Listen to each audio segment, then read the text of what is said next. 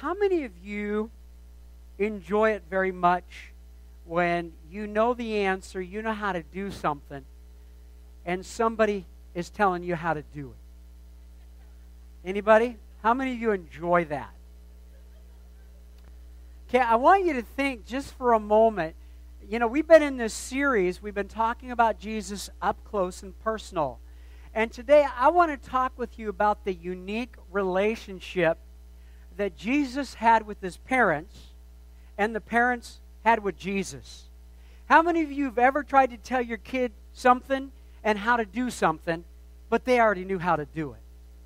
Now I want you to think of the unique challenge of being the earthly parents to God. Think about that unique challenge. And you know, have you ever considered that? The unique relationship that Mary and Joseph would have with Jesus. God in the flesh. And Jesus would have with his mom and with his stepdad. You know, throughout the Bible, throughout the Gospels, Mary appears many times throughout the Gospels. And even after the resurrection and the ascension of Christ, Mary is there in the book of Acts. Now for Joseph, on the other hand, after Jesus was 12 years old and they went to Jerusalem, you don't hear anything about Joseph after that. Scholars believe that he likely passed away. Now Mary, on the other hand, she was there, a part of Jesus' life from the very beginning to the very end. She was there from the start to the finish. And I want us to talk about today and take a look at the way he related to his mom, to his stepdad, and see what we can learn from that. And we discover through their relationship that there really can be that relationship of mutual honor between parents and their kids and kids and their parents. How many of you would like a dose of honor in your relationships as a family? Amen? And you know, today's marriage, it's going to show us, the parents and the kids, how to honor one another, even beyond childhood. And relating with our parents, we can be like Jesus. Amen? And so let's talk a little bit about Jesus and his relationship with his parents. First off, he was teachable. Let me hear you all say teachable. Now, my buddy Tom, he used to tell the junior hires that he led, he would say, only the teachable are reachable. That's really true, isn't it? And when you read the Gospels, all of the words that Jesus said, they're in red, right? You read the Gospels and they're highlighted with red ink. But, you know, one thing you never hear Jesus saying was, I know, Mom. I know. You never see those words highlighted there. And you know, when Jesus came into the world, just like all of us did, right? In fact, next month we're going to be singing these words. Some of you are going to be singing this. The little Lord Jesus, no crying he makes. Now that's pretty nice poetry, but quite frankly, it's not reality, right? Jesus was like all of us. He cried. He needed to be fed. He needed to have his diaper changed. And in fact, as a child, he had to be taught how to walk, how to talk, how to read, how to write. I got a question for you. Who do you think taught Jesus how to do those things?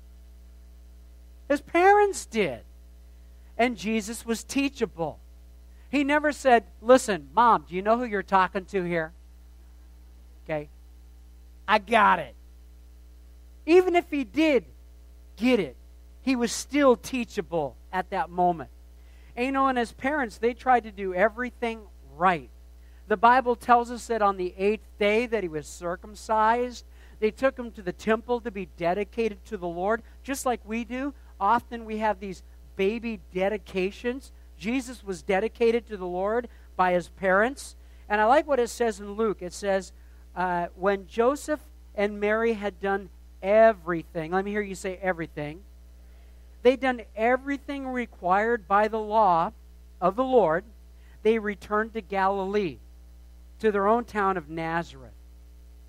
Now, if there was any child that, could potentially be left to his own and still turn out all right, that would have been Jesus. But even the Son of God who came in the flesh was still nurtured and trained by his parents and pointed in the right direction. Now, how many of you would say if Jesus needed that kind of training and direction pointing by his parents, how much more us and our kids, right?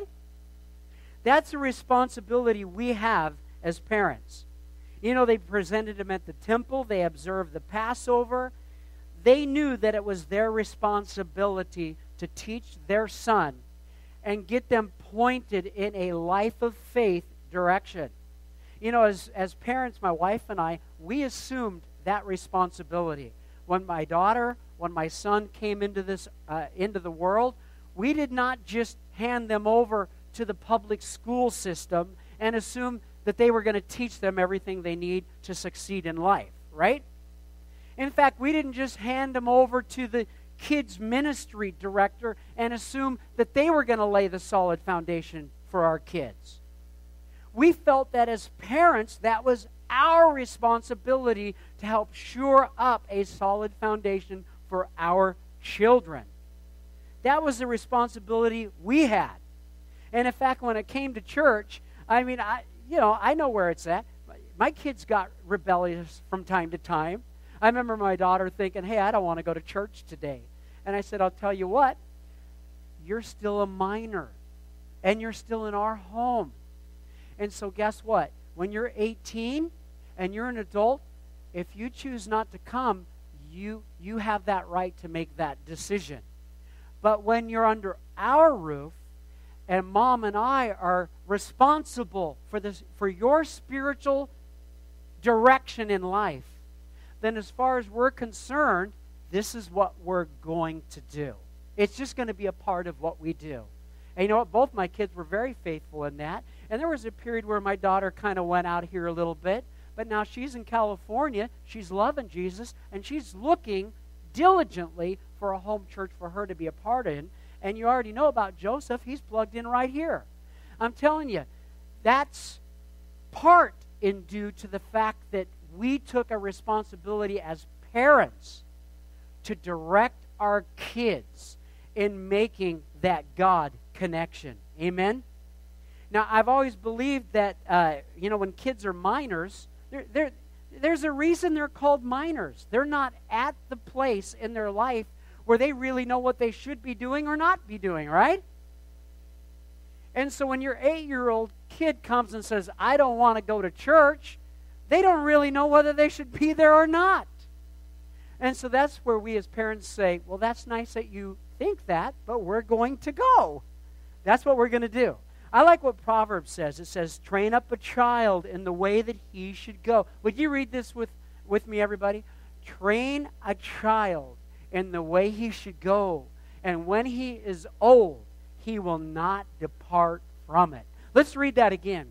Train a child in the way he should go, and when he is old, he will not depart from it. You know, so often it's easy for parents to let just about everything get in the way. I mean, basketball game, Sunday morning, karate lessons, Sunday morning. There's a myriad of things, and so often we pull our kids out of church because they got to go to karate, they got to do this, they got to do that. And then parents wonder, how come when their kid grows up, they just don't have that heart? When their foundation time was there to be laid, we were removing them from that opportunity. Am I making sense to anybody? And so we need to own the responsibility. Did you know parents have more influence on their kids than anybody? Did you know you have more influence on your children than their teacher, than their friends, even their pastor? More life influence comes from the relationship a young person has with their parent than with anybody else. Now, how many of you would say, wow, then there's a heavy responsibility we have in training up our kids in the way they should go, right? Amen? You know, when Jesus was 12 years old, now we don't hear anything about him between 12 and 30. But let me tell you something that happens when he was 12 years old. His parents, family members, whole group of people. They traveled to Jerusalem. It was an annual deal that they would do. And while they were there, it came time to return home. And, of course, they're traveling in a big old caravan. And so 2 days into this thing, Mary and Joseph realized, hey, where's Jesus? They lost the Son of God.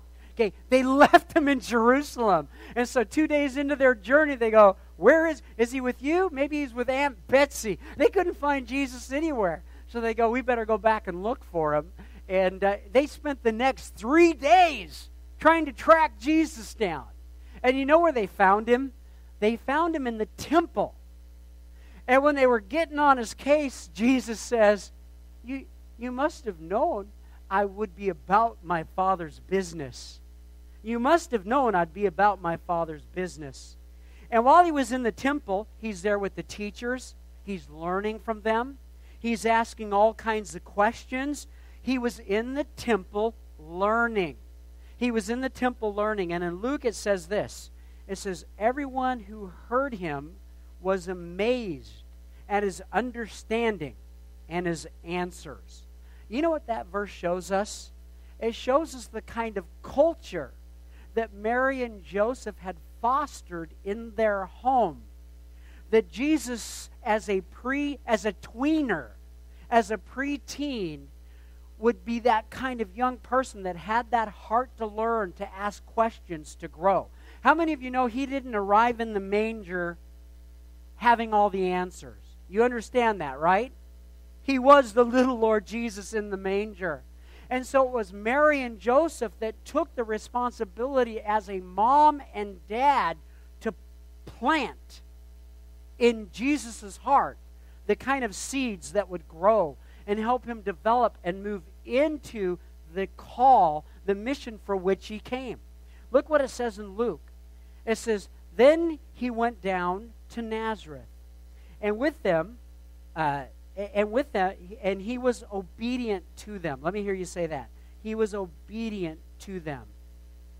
But his mother treasured all of these things in her heart, and it says that Jesus grew in wisdom and in stature. What does that mean, everybody? He grew in wisdom and in stature. What's that mean? Okay. Stature could mean he grew physically. Okay. He was 12 years old, remember? And so they're returning, and it says, Mary treasured this in her heart, that her son was in the temple learning and asking questions, and she treasured this. And so the last thing we hear is this. He's 12. The next thing you hear, he's 30 years old. So what's happening in that interim time? He's growing. He's developing. He's growing in wisdom, and he's growing and in stature and in favor with God and with men.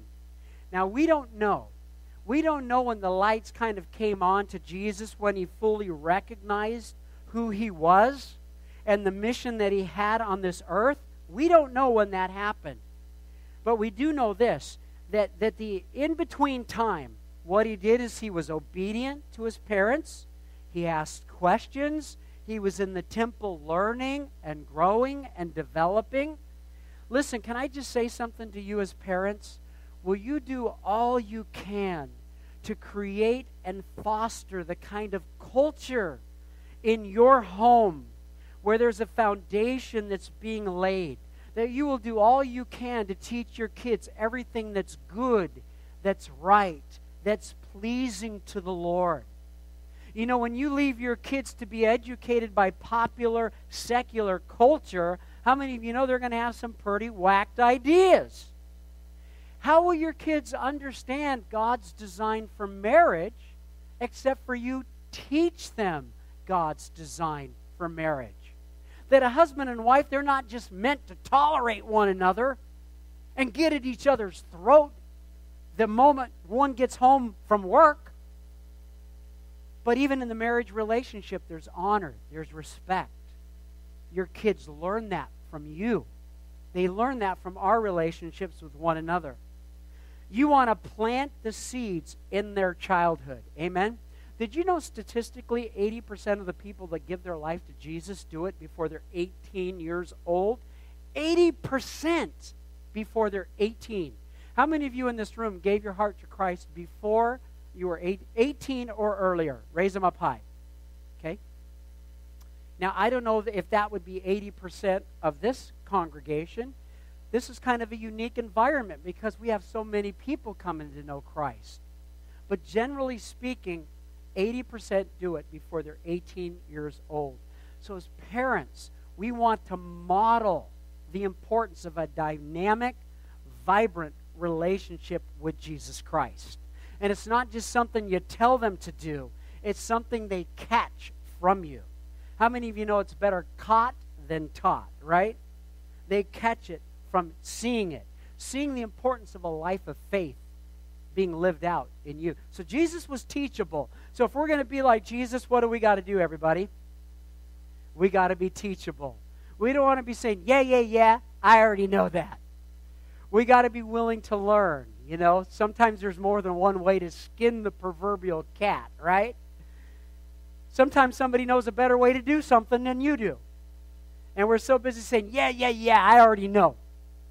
Talk to the left because you ain't right. And we want to learn. Amen? Now, the other thing is this. The other thing about Christ,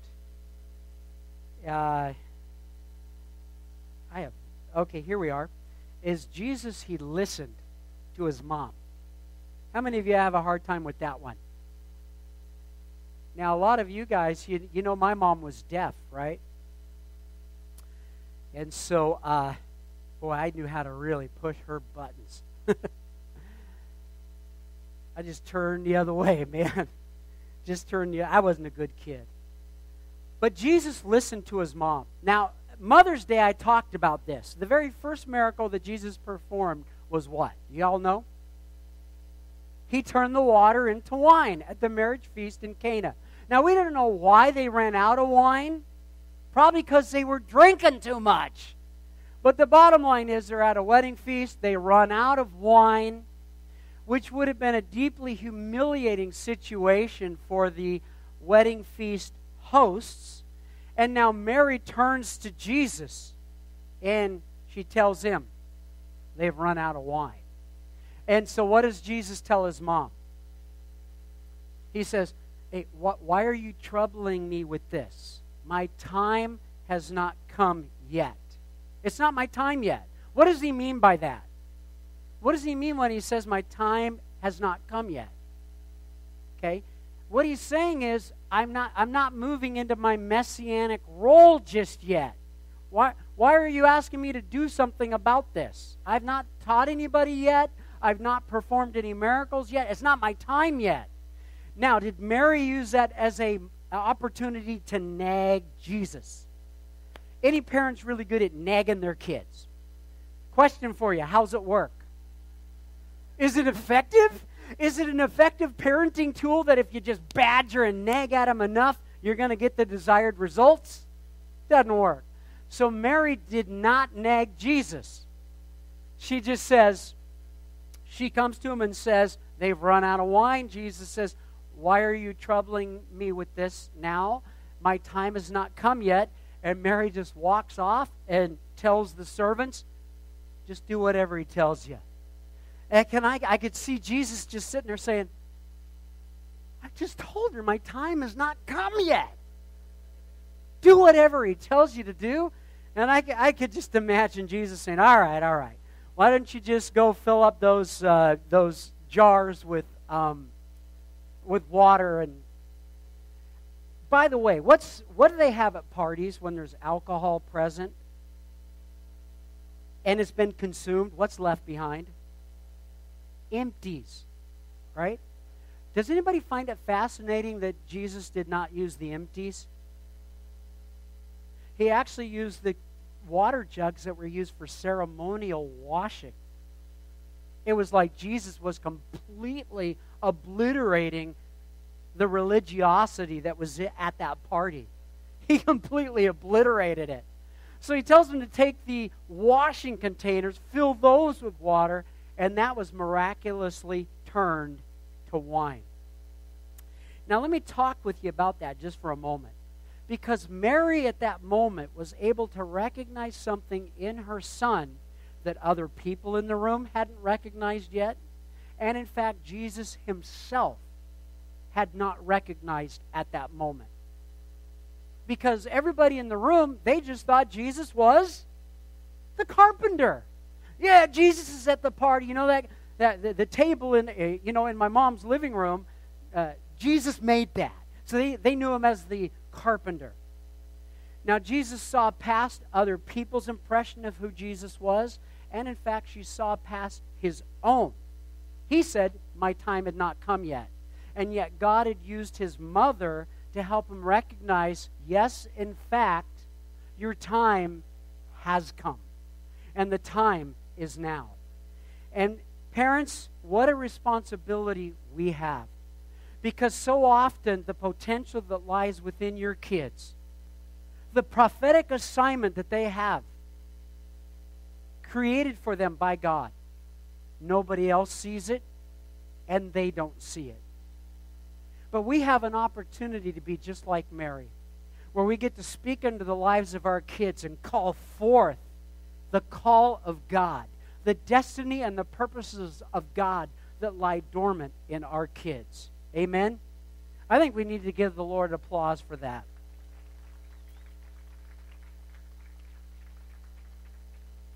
The call of God is irrevocable. Let me just tell you something.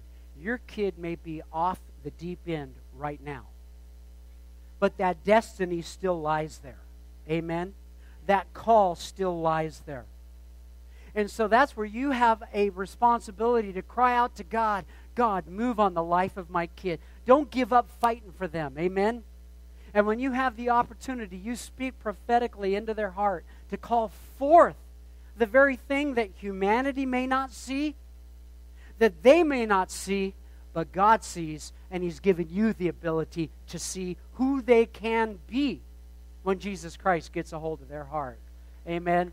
Hallelujah. So Jesus listened to his parents. And then here's the last thing I want to talk with you about, is that Jesus looked after his mom. He looked after Mary. How easy is it to be distracted by our own pain and miss the plight of other people? I want you to think about Jesus being on a cross there for a moment. Jesus on a cross. He's arrested. He's abandoned by all of his followers except for John and, of course, his mom. He was beaten, mocked, humiliated, and hung on a Roman cross to die a painful death. Everybody had abandoned him, except for his friend, his disciple, John, and his mother, Mary.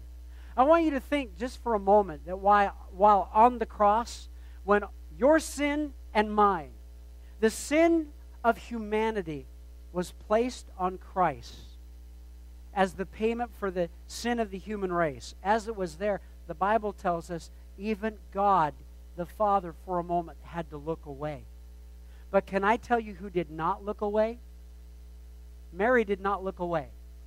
Mary was there at the feet of Christ as he suffered, as he bled, and as he died on that cross. And John was there as well. And it says this, in that moment, how easy would it be for Jesus to be so focused and distracted on his own suffering that he'd missed what was going on right before him, as his mom was in a place of brokenness, about to lose her son. And his friend was about to lose his companion. And in John it says this, when Jesus saw his mother there and the disciple whom he loved standing nearby, he said to his mother, "Dear woman, here is your son." And to the disciple, "Here is your mother." And from that time on, that disciple took her into his own home. I want you to think about this. Before Jesus Christ breathed his last, and in this moment of suffering and anguish, he made sure his mom was going to be cared for. That's pretty powerful stuff right there. He made sure his mom was going to be cared for. You know, as we grow older, we kind of reach the point where the relationship's no longer about, gee, what can my parents do for me? Part of growing up is to say, how can I care for you? What can I do for you? You know, part of growing up is turning the focus from self to others, right? You know, and often when we're young, we take our parents for granted. That's because we're young. We don't know any better. But you know, as you grow up, it's time to look after the ones that have looked after us. And so often we forget about that in the living years.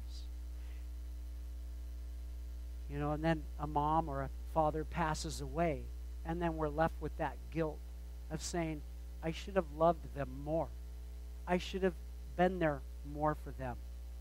You can't do that after they're gone. This is your time. They looked after you when you were young. Now it's time for you to look out for them as they grow older. Now listen, this isn't just a nice social idea. This is an example that Jesus gave us. When he was ready to part this earth, he made sure his mom would be cared for. That's a pretty powerful picture, wouldn't you agree? That's a powerful picture. You know, when John was baptizing, and Jesus went down to be baptized at the Jordan River, it says this in Matthew, that the skies opened, and there was a voice, and it said this, "This is my Son, whom I love. With him I am well pleased." Who said that? God was saying that about Jesus. Now, at this point, when Jesus is being baptized, had he done anything Messiah-like? Nope. Had he preached any of his great sermons yet? Nope. Had he fed any crowds, any multitudes, or raised any dead people, or performed any miracles at that moment? Nope. So what had he done at that point? At that point, he was a good son. He was a hard worker. He worked in the carpenter shop. A good son, a good brother, a good hard worker. And can I just tell you, sometimes just doing the basic things is very pleasing to the Lord. I think sometimes we forget the importance of that. You know, when you live the kind of life that's honoring to your parents, that's honoring to others, God really likes that. He likes that stuff. I think we need to be like Jesus in that regard. Amen? Let's be like Jesus, that we never stop learning from the wisdom of those that have gone before you. How many of you know your parents have a little more mileage in life than you do? So chances are they probably have some life experience and wisdom you may not have yet. So let's not be so full of ourselves that we're unwilling to listen and learn from them. And even Jesus, who being God in the flesh, was willing to learn from his parents. Let's be teachable people. Let's be the kind of people that listen. And then let's be the kind of people that say, hey, on my watch, I'm going to make sure my parents are looked out for. Amen? We don't have to leave that up to the social agencies. They're our parents. They're our responsibility. Amen? You know, when my mom was nearing the end of her life, one thing that really blessed me was how well my mom was looked out for by Rick, right there. He owned the responsibility. He was there. He cared for her. He looked out for her. And when it came time for my mom to pass away, she wasn't alone. We were all right there with her, holding her hand.